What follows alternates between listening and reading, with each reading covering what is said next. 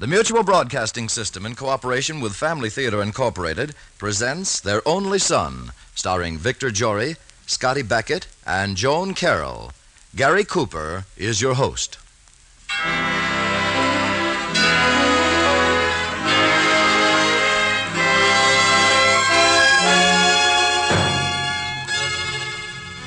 More things are wrought by prayer than this world dreams of.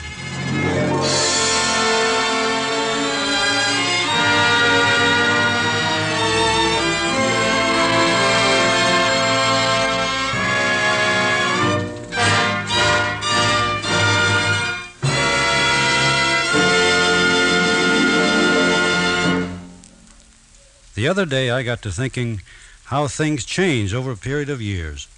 We kind of pass through cycles and fads. Well, for example, some years ago it was jigsaw puzzles, then everybody took up miniature golf. Then Kilroy came along, and he was followed by the ladies who decided to become old-fashioned and adopt the new look. Yes, we live in a world where a lot of things change, and yet the solid fundamental things in life are the same. The values of the important things don't change. Our belief in God is unchanging. The necessity of prayer is the same today as it was yesterday. Our homes and families are still our most important concern. Principles of right living don't change, and the daily practice of family prayer will always be the surest way to peace and happiness in a home.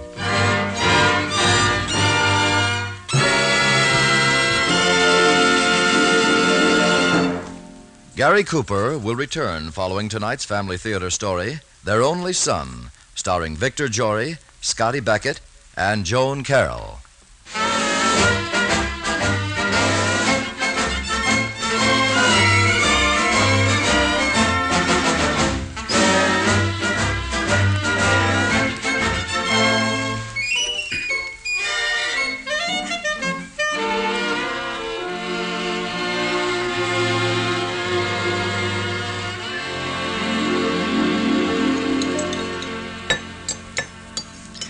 And, Dad, if I win our high school contest, I have a chance at the state contest. Then I'm eligible for the national, and... That's the way to do it, son, every time you have an opportunity. Get on your feet and start talking. Public speaking, the best in school. Why, I remember when More coffee, John. No, Vera. I'll have to run. I have that 3rd District Political Club meeting tonight at 8.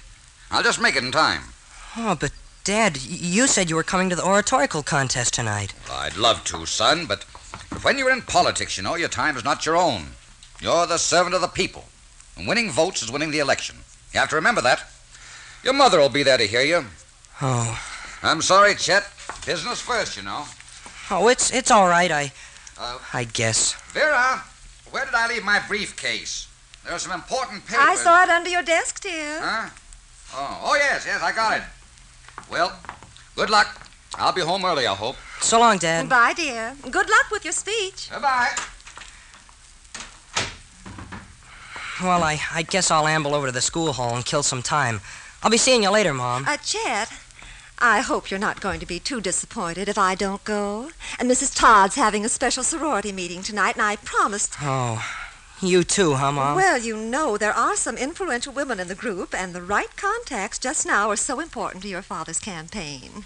You understand, dear. Yeah, sure, Mom. Don't worry about me. I'll get along. We'll be home early, dear. There'll be something for you in the icebox. Thanks.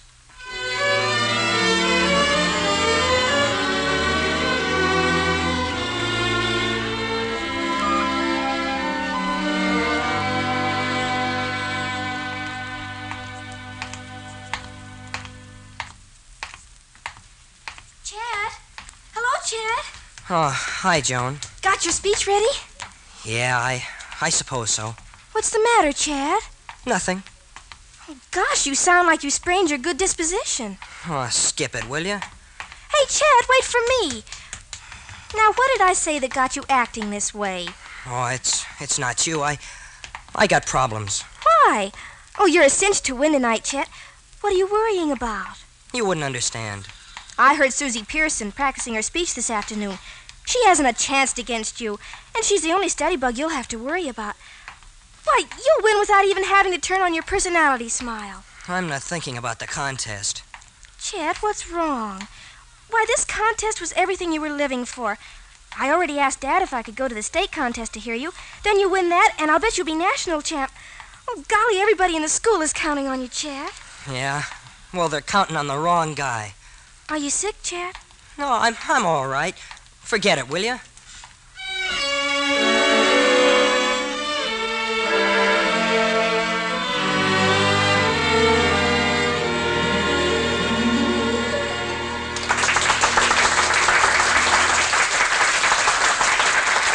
I want to congratulate all the speakers tonight. I think you were excellent. And now, while the judges are making their decision on the winner of the contest, I want to take this opportunity to thank this splendid audience for being with us on this occasion to encourage these several young speakers. I know they appreciate your generous response to their efforts and want to thank you. The school band will now play a selection while we're waiting to learn who will represent Union High at the state oratorical contest.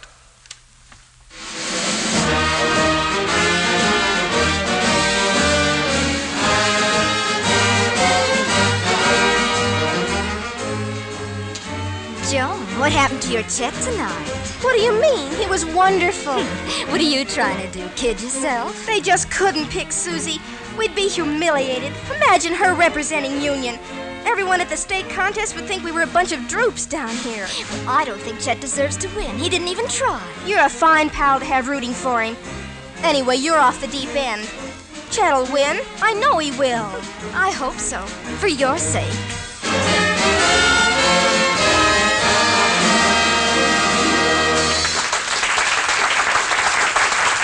Thank you, ladies and gentlemen. Now I'm going to ask Chester Gordon and Susie Pearson to come forward. Right up here, please. I want to congratulate both of you. The judges had a lot of difficulty coming to a decision, and you were selected in first and second places. Don't get so nervous, Miss Pearson. Chester, let me first commend you for all the splendid work you've done. I know how much winning this contest meant to you and to your parents. The decision was very close, so I hope you won't be discouraged. The judges decided that Miss Pearson had a slight edge. She wins to represent Union at the state contest. Congratulations, Miss Pearson. Oh, congratulations, Susie. Oh, thank you. Thank you, Chet. I'm so excited I just seem to feel weak. Gosh, I think I'm going to faint. Hey, don't do anything like that. Here, come over and sit down. I don't know what happened to me. Oh, gee, your face is all red like. Hey, I'll go ask Dr. Howard to come over. Oh, no, please don't. I'll sit here for a minute. I'll be okay. Are you sure? Yeah. See, I feel better already. Chet, why did you fluff off your speech tonight? Oh, hello, Joan. I guess it just wasn't my night, that's all. Chet, you didn't want to win, I know. I could tell before the contest. What's wrong, Chet? Oh, let's not talk about it, will you? It's all over. Oh, golly, I had everybody at home steamed up about letting me go to the state contest. I bet your mother and Dad are going to be awfully disappointed. Yeah.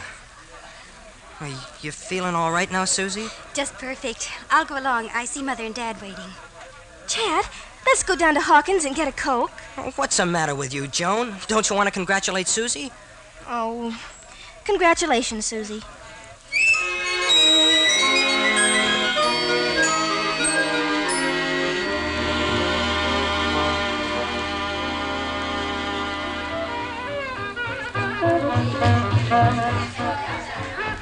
Come on, snap out of it, Chet. We've been sitting here for 10 minutes chewing on your misery. Let's dance. Oh, no, I'm getting out of here. Got your car tonight? No, Dad went to some meeting. Well, where do you want to go? Oh, I don't know. I just want to walk. By myself. You're feeling pretty low, aren't you, Chet? Me? No, I'm fine. Never felt better in my life. You know, it's funny.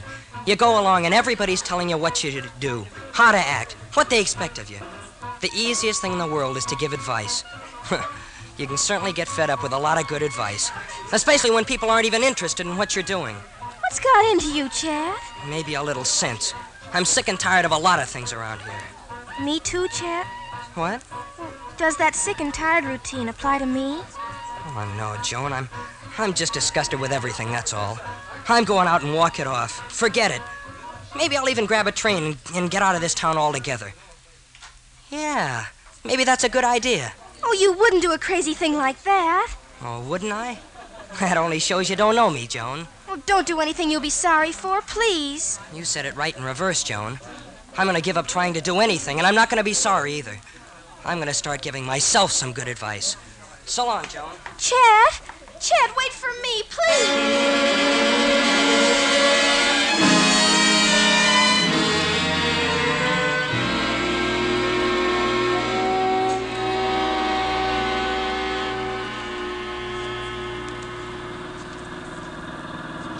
Vera, looks as though your house is deserted tonight. Yes, John had one of his political meetings, and Chet was speaking at the oratorical contest. Oh, how nice.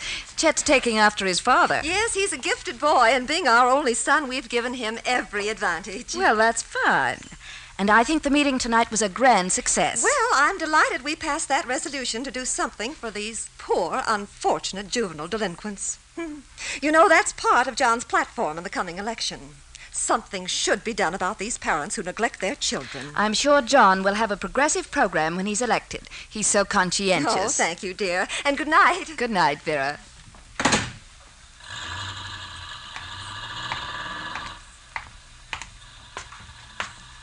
Mrs. Gordon? Mrs. Gordon, wait a minute, please. Why, Joan, what's Something terrible has happened. It's Chet. Chet? Why? I think he's run away, Mrs. Gordon. Oh, ridiculous. What are you talking about? Well, after he lost the contest, he was so disgusted that he said he was... He lost the contest? Yes, Susie Pearson was picked first. I don't know what happened to Chet. He just didn't seem to care whether he won or not. Joan, please don't go on this way. Now, what happened? Well, he said he wanted to walk. Well, you said he ran away. Well, you see, I saw him go down by the railroad yard. And then it was too dark, so I couldn't follow him. He said he was thinking about running away. Oh, Chet wouldn't do anything so foolish. Why, he's had every advantage of a good home. What would he want to run away from? I went back to the drugstore and tried to get you on the phone. Then I came right over.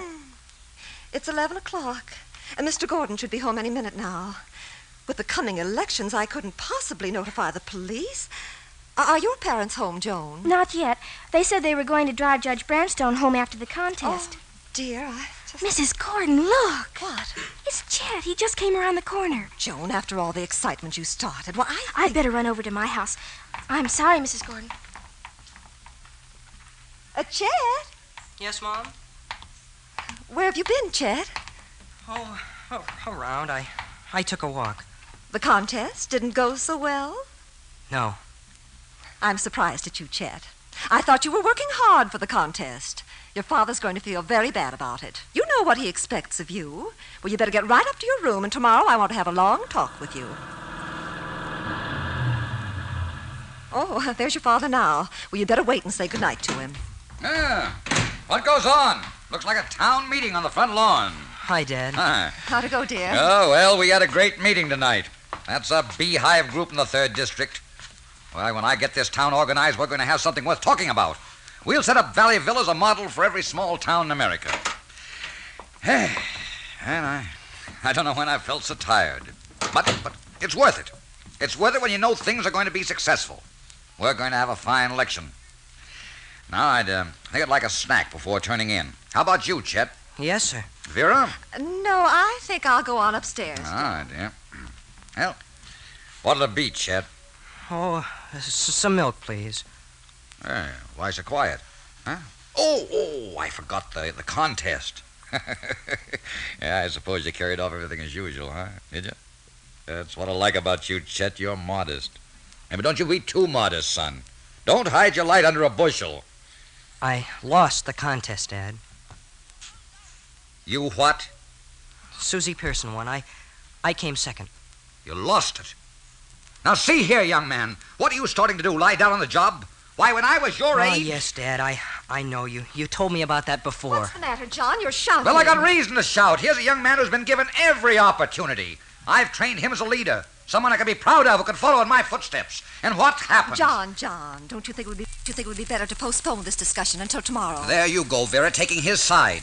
How do you expect the boy to amount to anything if you're going to coddle him and mother him? You excuse his failures. Pardon me, Dad. If anything has happened in this house, I haven't been coddled or mothered. And this is the first failure I've had, and I'm glad I had it. Chet, don't you speak to your father that way. Mother, I've never spoken like that before. I've always taken everything in silence. I'm John Gordon's son, so I'm supposed to be this and that and everything. I'm supposed to be perfect. Well, I'm not perfect, and I'm sick and tired of the whole thing. That's where I stand now. Young man, go to your room. I'll deal with this tomorrow. And from now on, remember to whom you're speaking. I believe you owe your mother and me an apology. I'm sorry, sir. I apologize.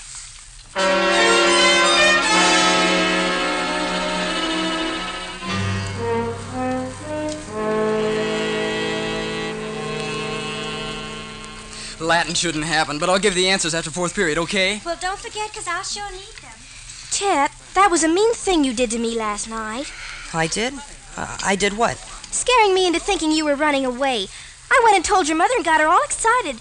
She must think I'm that's all... funny. She didn't say anything to me about it. She didn't? No, and anyway, you shouldn't have... Well, what else could I do?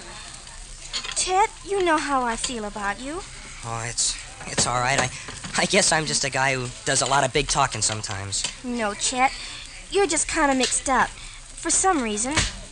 What's wrong, Chet? Oh, nothing. Everything's fine. Dad gave me an hour's lecture this morning on the family name and fame. You see, we're a family of leaders, Joan. You really have a gift of leadership, Chet. Gift of leadership. And sometimes a gift of minding everybody's business when you neglect your own responsibilities. Oh, Chet, I don't know what you're doing. Growing up or getting sour or something. But whatever it is, it certainly isn't nice. You know, Joan, it's good to have someone like you around to pin my ears back. You kind of do it in a nice way. Chet, you shouldn't have that attitude towards your mother and father. It's wrong.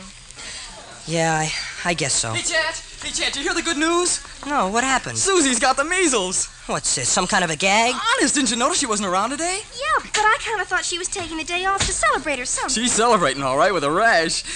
Hey, that's a good one, isn't it? Celebrating with a rash. Well, Chet, boy, it looks like you're in, hey? Oh, Chet, that's wonderful. Now you really have your chance. You're going to win this time, I know it. Poor Susie. The one chance she was waiting for, and she gets the measles. Hey, what do you say we round up the gang and go down and see her? See her? Why, we'd all get the measles. Besides, she'll be quarantined for 10 days. Well, I bet this is a gag some wise guy thought of. They want to see if they can get me all worked up. Did you have anything to do with it, Joan? Oh, no, Chet. This is the first I heard of it, honest. Well, somebody else can take her place because you're going to have the measles. I'm finished with contests. Oh, don't say that, Chet. Come on, let's find out about Susie first. No, I'm going home. Oh, Chet, sometimes you can be the most annoying and stubborn person I know.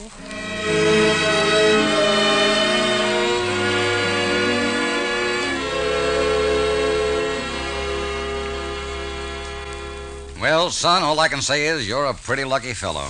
Yeah, I guess so. You guess so. Why, every kid in Valleyville would give his eye teeth to be in your place. You don't deserve a second chance. Nobody does. That's why I always say never let an opportunity slip through your fingers. You won't get a second chance. Well, you won't get a second chance at the state contest or the national. A lot of people are counting on you. I realize that, Dad, and I'm going to work on this. Good. That's what I like to hear. Vera. Oh, there you are. Yes, dear. You're all dressed up. Where are you off to now? Well, the bridge club is meeting tonight. You see, we had to change the meeting because one of Vera, the... I don't know why you always have to be on the go. If it isn't a sorority meeting, it's the bridge club or organizing a theater party. John, I honestly don't think you realize what I'm trying to do. You know as well as I that it's the women who will either make you mayor or defeat you in this election. The least I might expect is a little understanding of what I'm doing. After all, it's not for myself. It's for you. It's for Chet. Vera, it's this running around. We hardly ever see one another.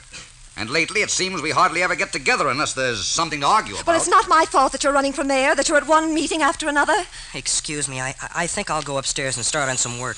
Oh, I'll get it. Oh, it's probably Helen Todd. She said she'd call for me at 7:30. Hello, Chet. Oh, hi, Joan. Oh, hello, Mrs. Todd. Mother's waiting. Be right with you, Helen. Come in, Joan. Okay. I was just going to start some rewriting on my speech. I hope you kids aren't going to make a lot of noise around this house. I've got work to do. Well, goodbye, everybody. Goodbye. Dad, maybe Joan and I'll go out and walk around a while. We can just as well talk over some of the things I want to change in my speech. That's a good idea, son. Good idea. I remember when I was your age, I did a lot of walking. Best thing in the world for young people, walking, exercise, and a lot of fresh air. Yes, Dad, I know.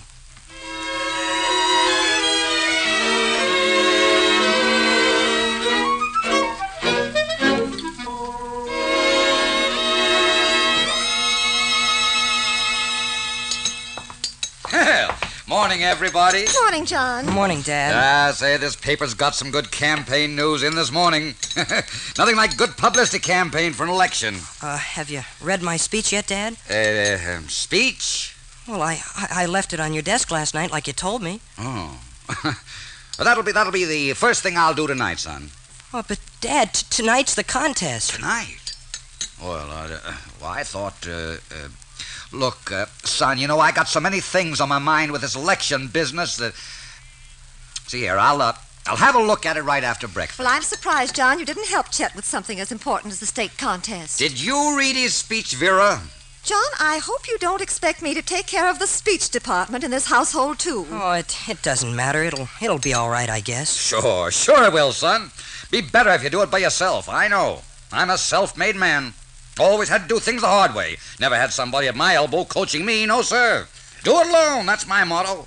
Make a man of you, Chet. Yeah, I guess so, Dad. Well, dear, we'll be there to cheer you on tonight. Vera, have you forgotten that we have a campaign dinner tonight? Tonight? Oh, dear. John, our being at the contest means so much to Chet. Nonsense. Chet can get along very well by himself, I'm sure. You don't need me at the campaign dinner. I certainly do. Fine impression I'll make. My wife not interested enough to be at the most important event of the campaign. You know, Vera, making the right impression is indispensable for a public personality. Yes, I suppose it is. Chet, dear, you don't really mind if we don't go, do you, dear? No, I don't mind. I never mind. I didn't mind when I had a part in the school play and you had important dinner engagements. I didn't mind when I played on the basketball team and you never had time to see any of the games. I didn't mind when all the other fellas could have parties at their homes, but we couldn't have one here because you didn't want to be bothered with a lot of us around the house. No, I don't mind if you can't come now. I never mind. Chet, this is the second time you've acted this way, and I won't... John, please, I think enough has been said. No use in you and Chet becoming upset. He has to be off right away to catch the train anyway. You'll be with your friends, Chet. A number of the boys and girls are going with you, aren't they, dear? I guess he must have gone. He'll be all right, John. Don't worry. He's just growing up.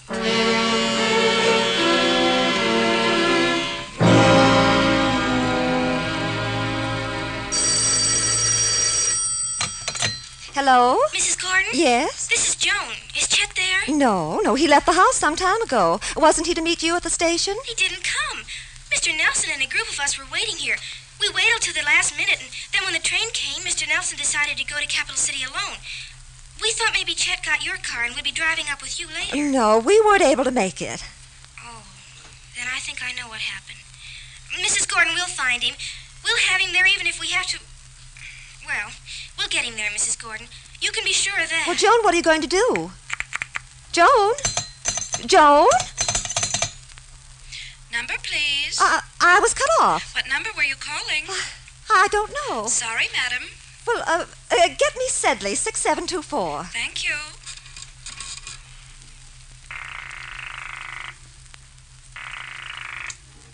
Hello? John. Yes, Vera? John, you and I are going to the contest tonight. I won't take no for an answer.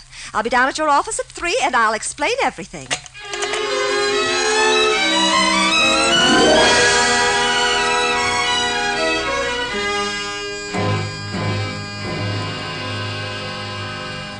Throughout the history of America, we have stood forth on these principles of justice. We stand today on these same principles. Isn't that Chet speaking, John? Oh, Mr. Gordon, Mrs. Gordon, I waited here in the lobby. Chet's just finishing his talk. Can we go in? I saved some places at the back of the hall for you. Oh, I just knew you'd come. Well, we wouldn't have been here at all except for you, Joan. I'd have never been able to convince Mr. Gordon that this was more important than his campaign dinner if you hadn't called a second time. We really had a difficult time with Chet. He really meant to run away this time. Well, don't let's stand here talking. Let's go in and hear something of what he's got to say. Yes, John. Of a world without God. The only final end of a communistic world could be utter chaos, where the atomic bomb might well be the means of mankind's self-destruction.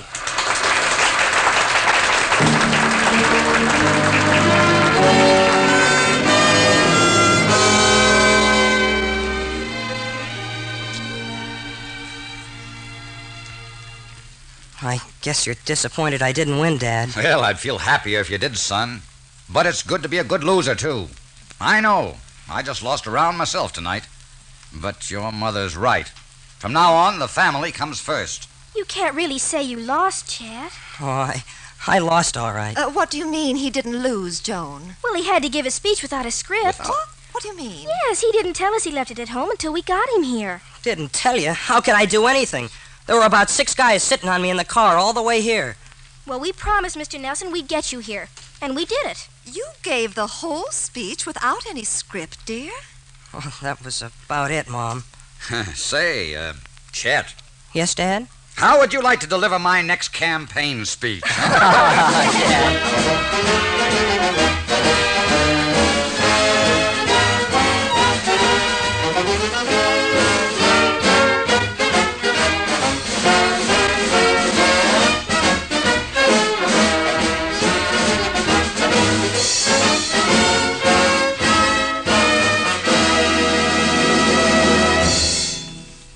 This is Gary Cooper again. You know, marriage should be the basis for developing the best in everyone. It should awaken unquestioned loyalty. It should be the means of giving us an understanding and appreciation of the place sacrifice has in everyone's life.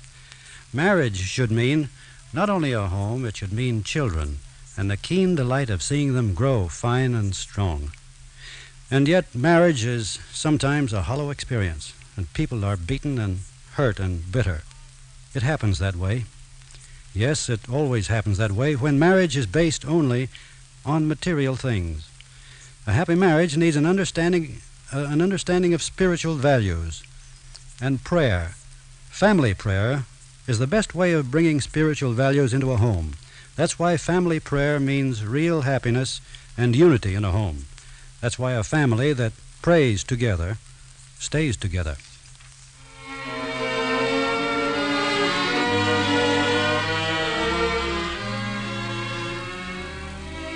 Before saying good night, I would like to thank Victor Jory, Scotty Beckett, and Joan Carroll for their performances this evening. Our thanks to Lenore Bigler for writing tonight's play and to Max Terr for his music. This production of Family Theater Incorporated was directed by David Young.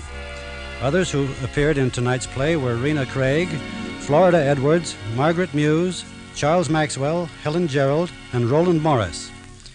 Next week, our Family Theater stars will be Virginia Bruce and Dean Stockwell in Mother's Halo Was Tight.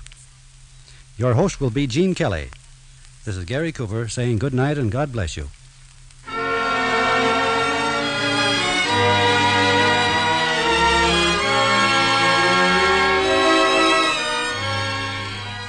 This series of the Family Theater broadcasts is made possible by the thousands of you who felt the need for this kind of program, and by the Mutual Broadcasting System, which has responded to this need. Be with us next week at this same time when our Family Theater stars will be Dean Stockwell and Virginia Bruce, with Gene Kelly as host. Tony Lofrano speaking. This is the Mutual Broadcasting System.